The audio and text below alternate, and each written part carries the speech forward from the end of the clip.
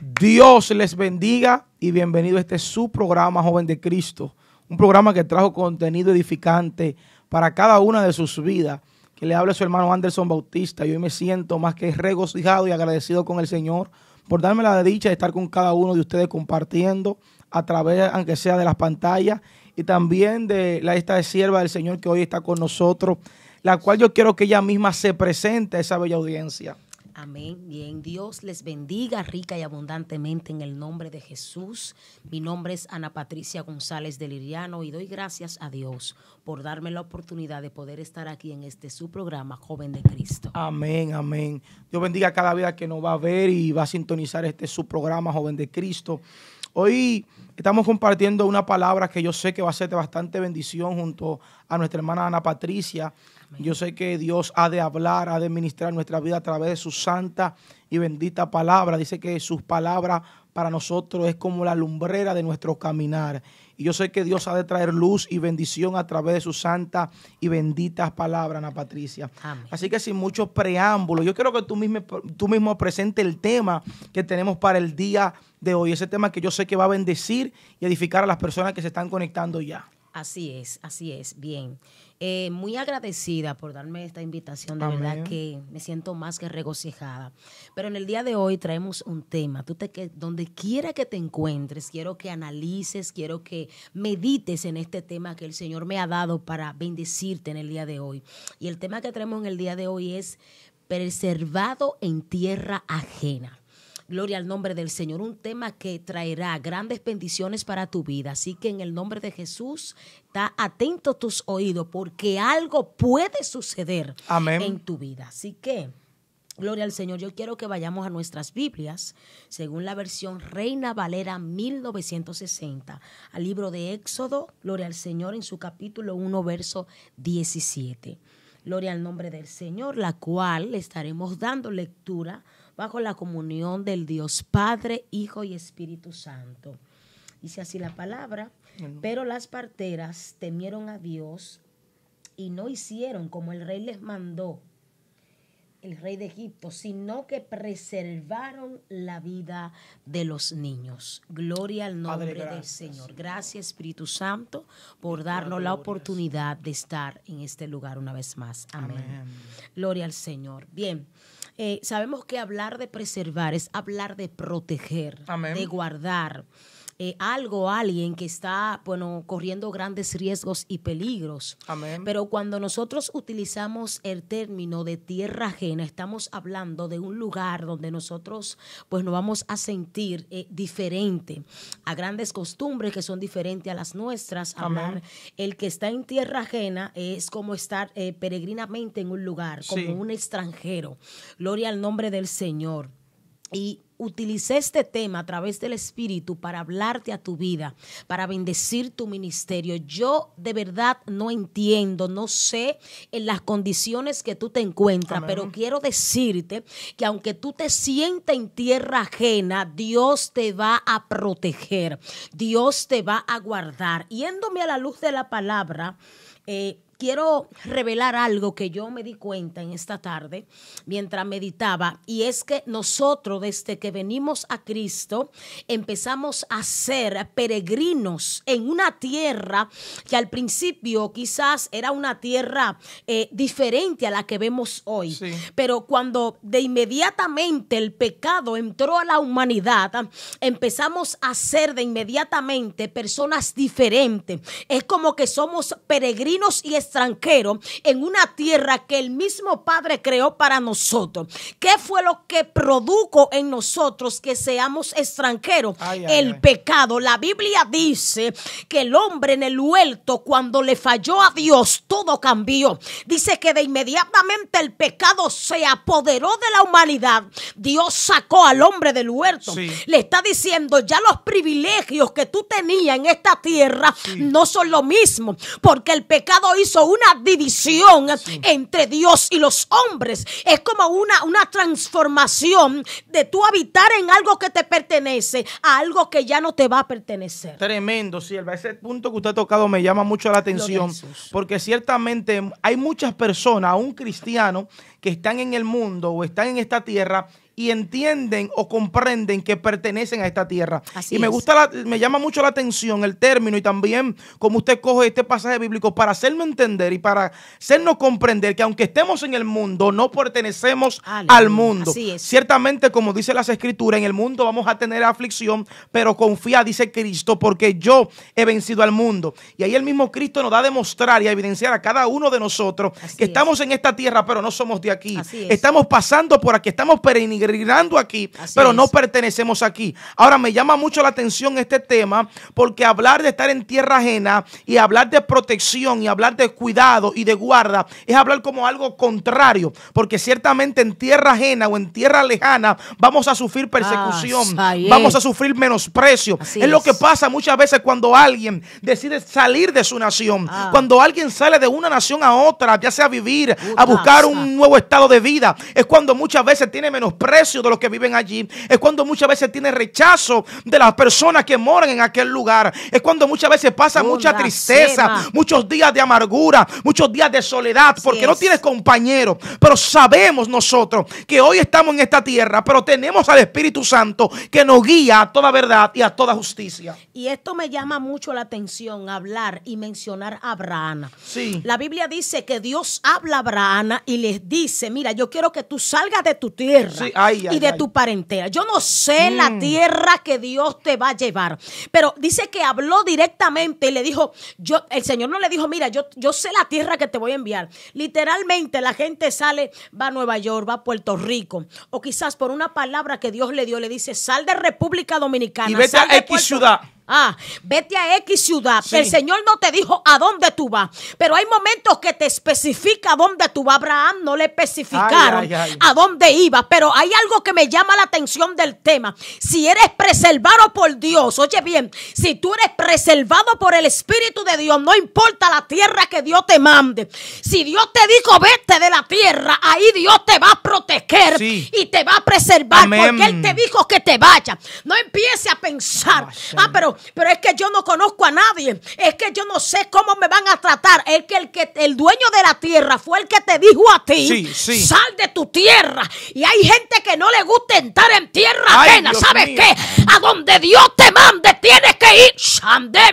Oh, gloria a Dios. Oye, si Dios te dijo sal de tu tierra. Dios mío, Dios mío. Muchas veces nosotros estamos diciendo, Señor, no puedo salir o no puedo ir porque tal vez allá no voy a tener las mejores comodidades. Tal vez allá no voy a tener las mismas facultades que tengo en mi tierra. Y ahí es cuando nosotros, sierva, verdaderamente conocemos que Dios está con nosotros. Cuando estamos en tierra lejana, en tierra que no son nuestras, pero vemos la mano de Dios manifestarse a favor de cada uno de nosotros. Me llama la atención de un personaje en la palabra del Señor llamado Mefiboset, el cual desde niño, desde muy pequeño, tiene que huir por la persecución que hay en su familia.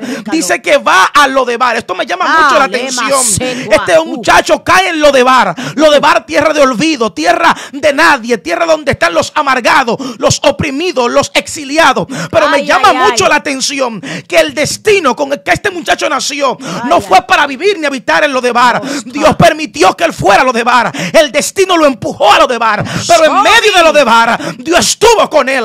Porque muchas veces Dios va a permitir que tú llegues a tierras ajenas para que tú veas y para que tú entiendas que la mano de Dios todavía está contigo. Muchas veces Dios se te va a revelar en medio del desierto, en medio de tierras paganas. O si no, hablemos de un Daniel, hablemos de un Sadraca, hablemos de un Mesac, de un Abednego, que cuando llegaron a Babilonia fue cuando vieron la mayor manifestación de su Dios todopoderoso. ¿Qué es lo que estoy diciendo con esto? Muchas veces vamos a entrar en tierras ajenas, tierras que no nos vamos a estar tranquilos, no nos vamos a sentir bien, pero allí vamos a ver la mano de Dios obrar a nuestro favor. Así es. Tremendo. Oh, gloria a Dios. Extraordinario. Hay una cobertura de parte de Dios en este lugar. Y esto me lleva a yo no sé, yo quiero entrar. Hay algo que me motiva.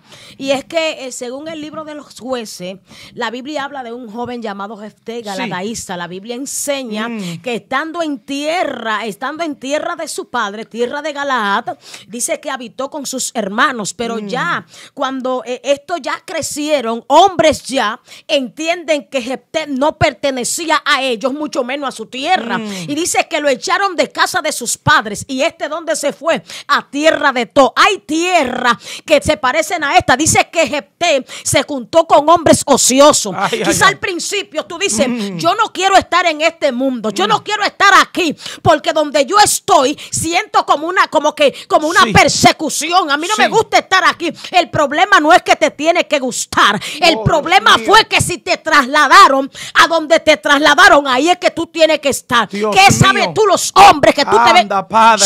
Dice que se encontró con hombres ociosos. ¿Y sabes qué es un hombre ocioso? Es un hombre vago, un hombre que no tiene oficio. A donde tú llegues, el que no tiene oficio va a tener que tener.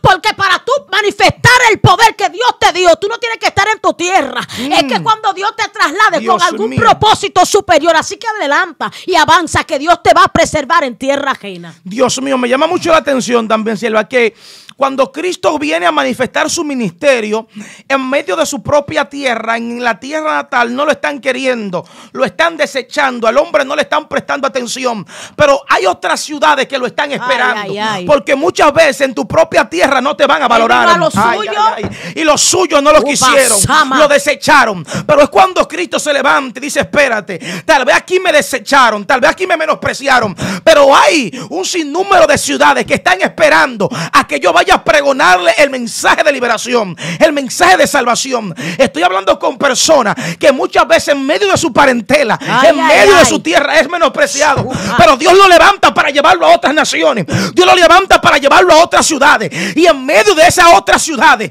en medio de esos otros lugares, ellos van a ver la mano de Dios obrar a su favor. Lo que me llama la atención es cuando nosotros vamos o nos trasladamos a otro lugar. Tal vez el otro lugar no es tan confortable, tal vez en el otro lugar no nos sentamos tan acogedor o tan cómodo como en nuestra propia tierra, pero es allí donde entendemos que hemos sido llamados no para habitar en lo cómodo, sino para llevar el mensaje de salvación. Por eso Cristo nos enseña a través de su palabra, ir por todo el mundo y predicar el evangelio de Dios, y aquel que se convirtiere, ese será salvo. Esto me llama mucho la atención, porque esto tiene que ver con dejar tu tierra, tu parentela, dejar tu comodidad, dejar el confort y irte a los lugares del mundo que muchas veces son remotos, donde no va a haber confort, donde tal vez muchas veces no te van a aceptar, pero el respaldo de parte de Dios va a ir contigo. O sea, tú me estás diciendo, como leí la palabra, tú me estás diciendo que cuando tú estás en tierra ajena, todo pasa con un plan de Dios.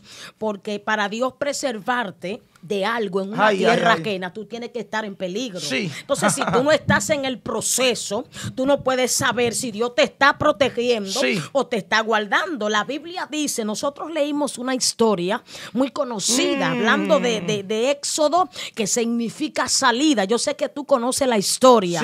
A su nombre sea la gloria. Dice que los hermanos de José estaban en Egipto. Dice que ellos murieron allá, pero se levantó un rey que no conocía ni a José ni tampoco conocía a sus hermanos. Y dice que este hombre, cuando se levanta, aquí viene el peligro. Dice que se levanta este rey y empieza a buscar problemas, empieza a reconocer. Porque, ¿sabes? Mira, cuando tú estás en tierra ajena y tú tienes a Dios y tú eres preservado por Dios, los demonios saben quién tú eres.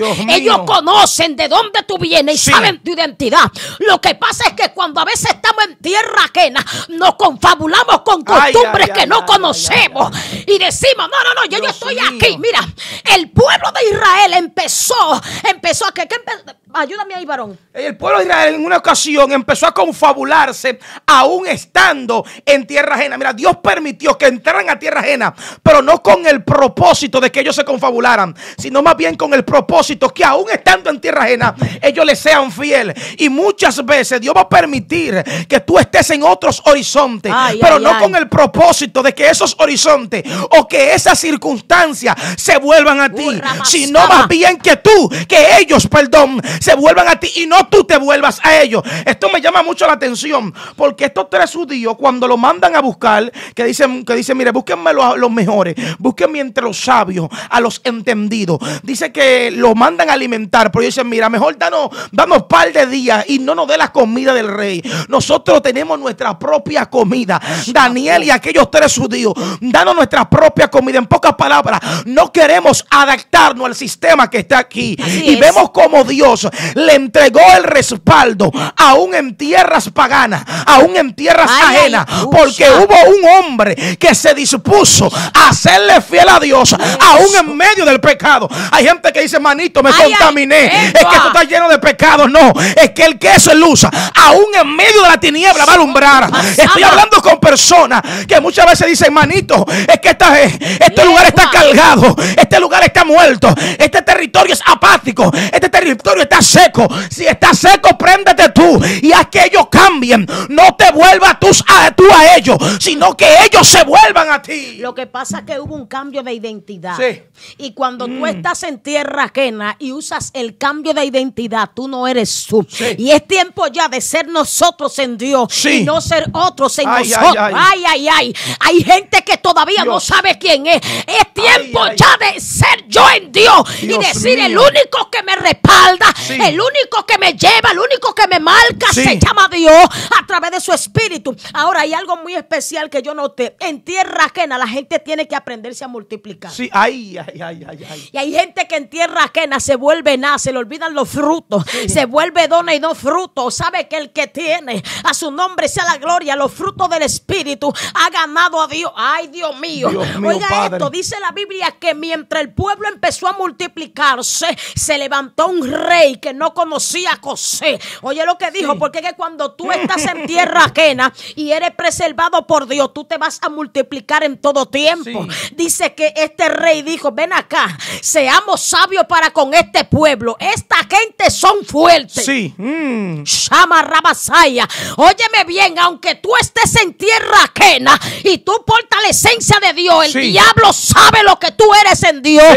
Él conoce tu postura y conoce tu fuerza. Dice que el rey dijo, ven acá, este pueblo es fuerte, es mayor y más fuerte que nosotros. Cuando viene guerra, se va a unir con nuestros enemigos y nos pueden vencer, se pueden ir de la tierra. Te tengo noticias, tú eres preservado en tierra ajena y ninguna amenaza te va a detener del plan y el propósito de Dios. Ahora, la pregunta aquí está, Patricia, ¿para qué Dios nos está preservando en tierra ajena? ¿Cuál es el propósito de mantenernos y guardarnos aún en medio de la batalla y de los combates que están aconteciendo en tierra ajena? Y lo vamos a ver a través de la misma palabra, porque muchas veces nosotros estamos siendo preservados y no conocemos el objetivo que Dios tiene en esa preservación de nuestras vidas. Y es que nosotros glorifiquemos su nombre. Es lo primero, que nosotros demos a conocer el nombre que es sobre todo nombre. El problema de muchos es que ha sido preservado aún en medio de la crisis mundial, aún en medio de la escasez, aún en medio de las enfermedades, aún en medio de las tribulaciones, pero no está haciendo la asignación por la cual fue preservado en tierra ajena.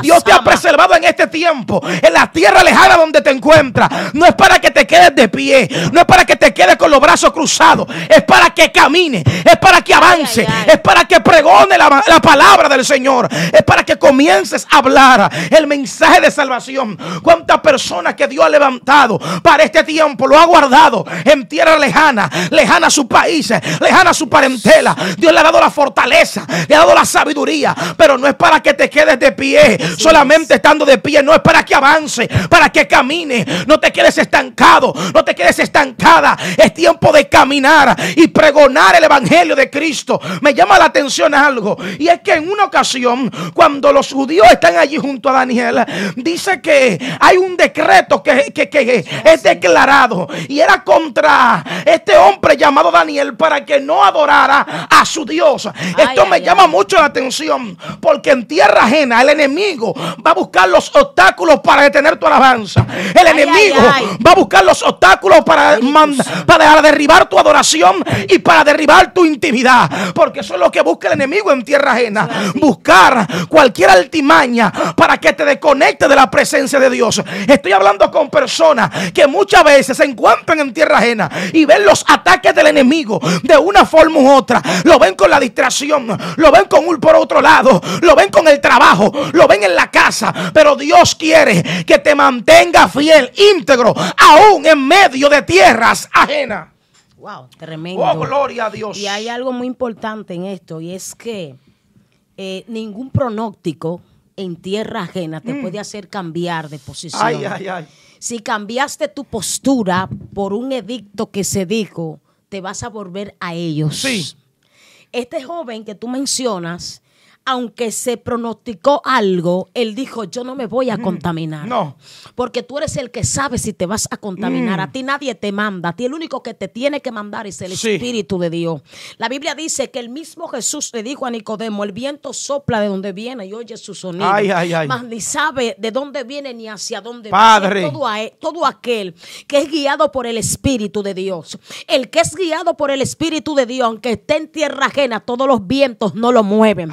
Hay vientos que no te pueden sacar de tu zona, no te pueden trasladar del lugar en donde Dios te plantó. Sabes, donde tú estás, aunque estés en tierra ajena, tú sabes la identidad que tú tienes de parte de Dios. No te puede mezclar, no te puede confabular. A su nombre sea toda la gloria. La Biblia especifica aquí donde estamos leyendo, y es que este pueblo, aunque estaba en Egipto, estaba esclavizado. Dice que pusieron sobre ellos comisarios de tributo. Y sabes que en este tiempo tú y yo tenemos comisarios de tributo, porque aunque estamos en esta tierra, no somos de esta tierra. Amén. La Biblia dice que el mismo Jesús dijo, no se turbe vuestro corazón, creed en Dios, creed también en mí. En la casa de mi Padre muchas moradas hay.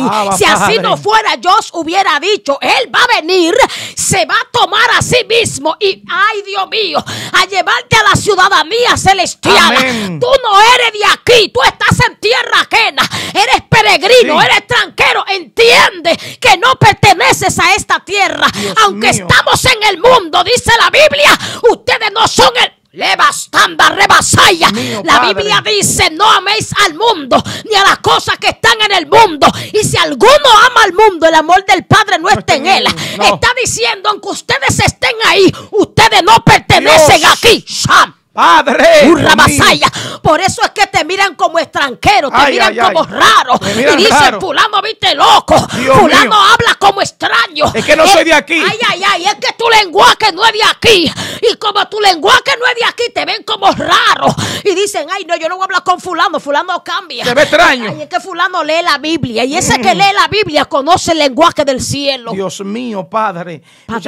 Muchas veces nos van a ver como extraños. Y ciertamente lo somos, porque nosotros no caminamos conforme a los rudimientos de este mundo, sino más bien conforme a los rudimientos que establece nuestro Padre Celestial a través de su palabra. Y me llama mucho la atención que el mundo va a querer que nosotros nos confabulemos con el mundo. O sea, las cosas de esta tierra nos van a querer alinear a ella.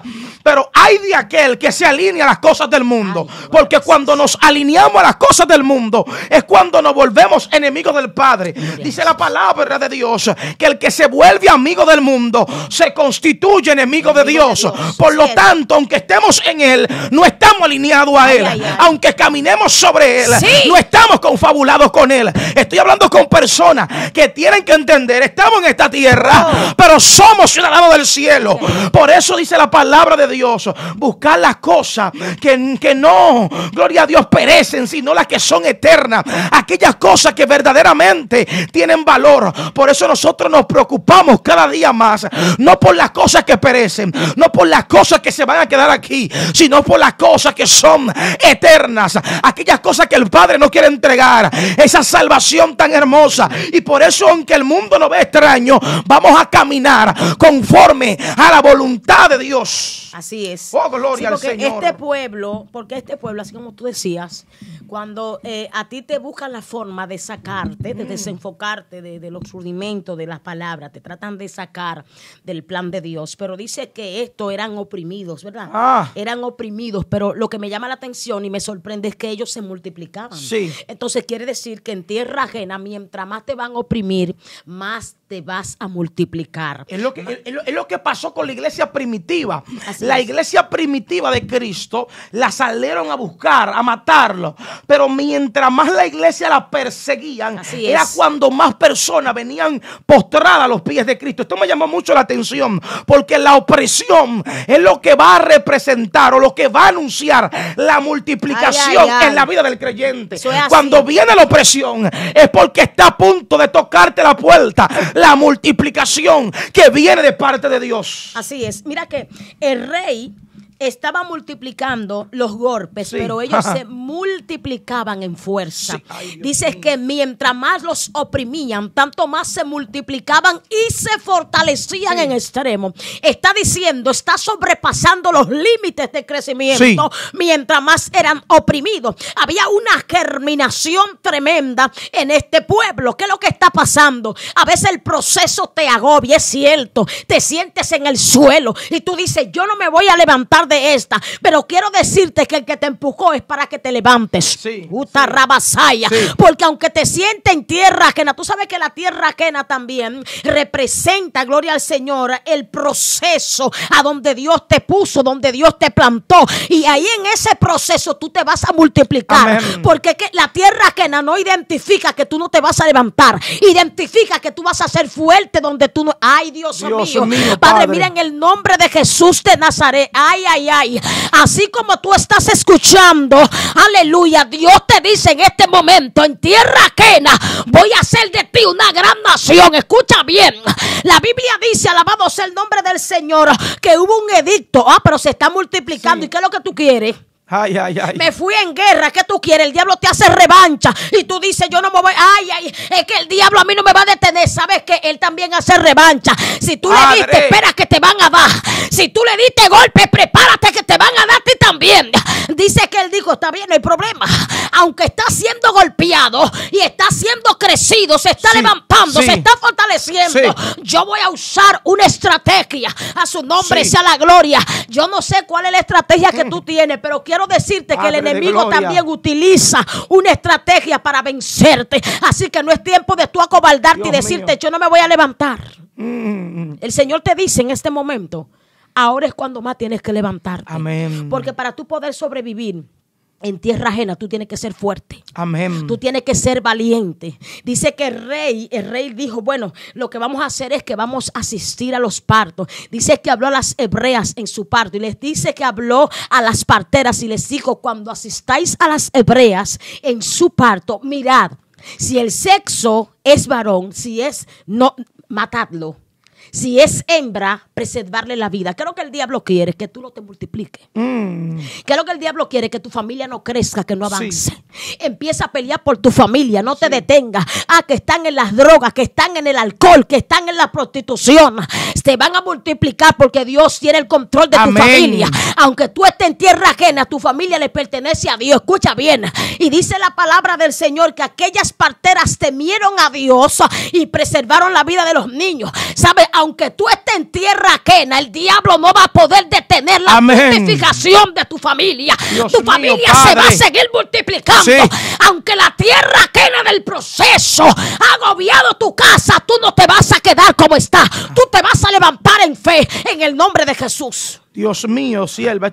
Este tema está tremendo porque ciertamente vemos la vida de un Moisés que está naciendo en tierra peligrosa y en un tiempo peligroso. Así es. Donde están matando a los niños, pero el niño, gloria a Dios, Dios aún lo guarda, lo cubre, porque el hombre que carga a propósito, sin importar dónde se posicione o dónde Dios lo ponga, Dios lo va a guardar. Por eso muchas veces el enemigo va a ser el mismo, gloria a Dios, mensajero de Dios, para Dios poner cobertura sobre sus siervos, sobre sus hijos, sobre el propósito, porque mira quién es que viene a darle cobertura y acogida a Moisés. Era una de las personas que pertenecían al linaje real, personas de altura, pero por sí personas que también estaban ligadas a la decisión de matar a los niños. O sea, ¿qué es lo que estoy diciendo con esto? Muchas veces, Desátalo. Tú me estás diciendo a mí que el mismo que intentó matarte es el mismo que te va a dar vida en tierra ajena. Dios mío, Padre.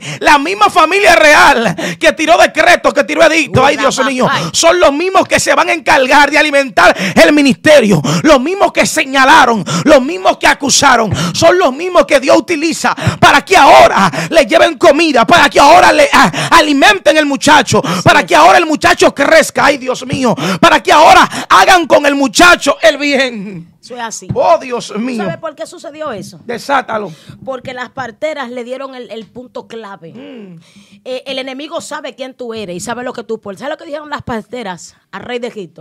Lo que pasa es que las mujeres hebreas no son como las egipcias. Lo que pasa es que esas mujeres son fuertes, son robustas. Dios. Cuando ellas vienen al lugar, ya hace tiempo que ya esas mujeres han dado a luz. Y es tiempo ya de que nosotros seamos como mujeres hebreas, espiritualmente hablando. Te estoy diciendo, una mujer que no se detiene porque el diablo dijo una palabra. Que una palabra no sea lo que te desenfoque del plan de Dios. En tierra ajena van a venir muchas palabras extrañas. Palabras que van a querer sacarte del plan de Dios. Palabras que van a querer distorsionar el pensamiento. Hay palabras que te van a herir. Hay palabras que van a querer confundirte. Pero cuando tú estés en tierra ajena y eres preservado por Dios, ninguna de esas palabras te mueven. Te mantiene fijo porque Dios te dio una palabra. Las parteras dijeron es que esas mujeres no son normales, esas mujeres son diferentes. Lo que pasa es que son fuertes. Cuando tú eres fuerte en Dios, ninguna palabra te minimiza, ninguna palabra te hace pequeña, porque tú eres superior, porque Dios está contigo.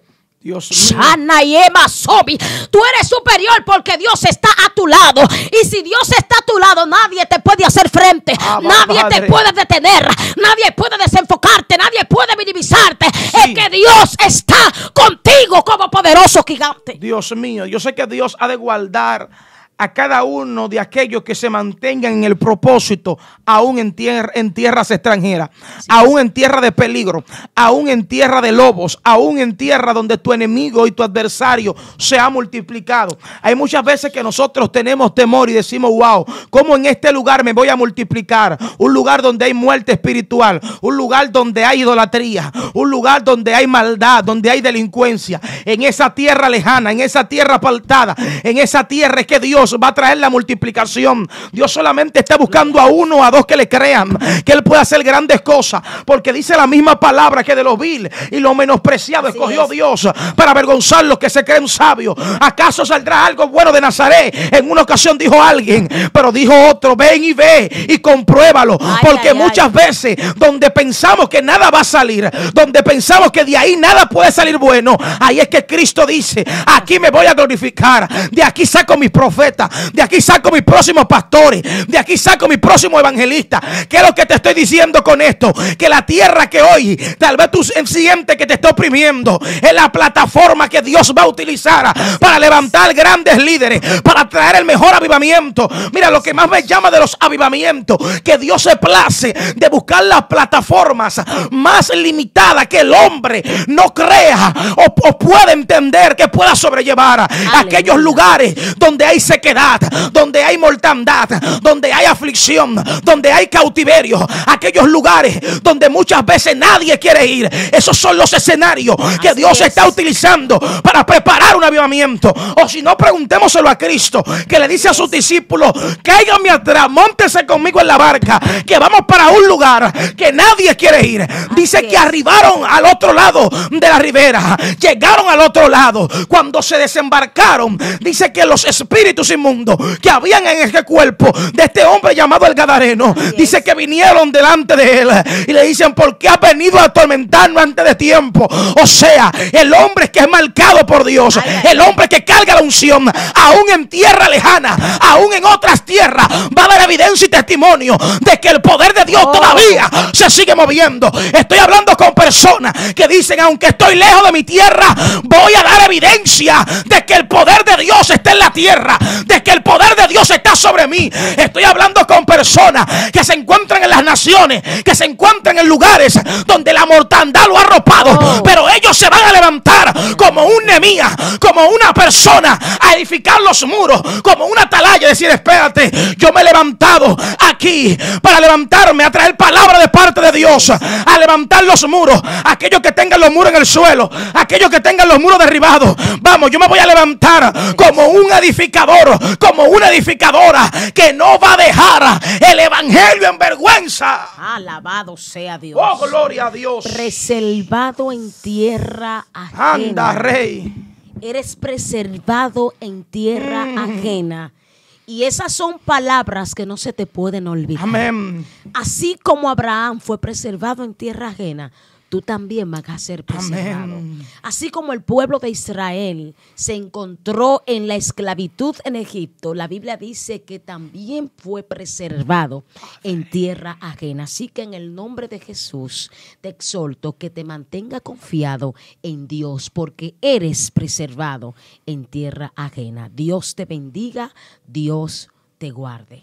Amén. Dios bendiga a cada una de esas vidas que está ahí, que estuvo compartiendo con nosotros este momento donde yo sé que Dios ha hablado y ha ministrado tu vida. Voy a invitarte a que le dé me gusta, compártelo con alguien. Si es la primera vez, suscríbete, deja tu comentario, que es de bastante bendición y edificación para cada uno de nosotros. Será hasta una próxima ocasión. Esto es Joven de Cristo.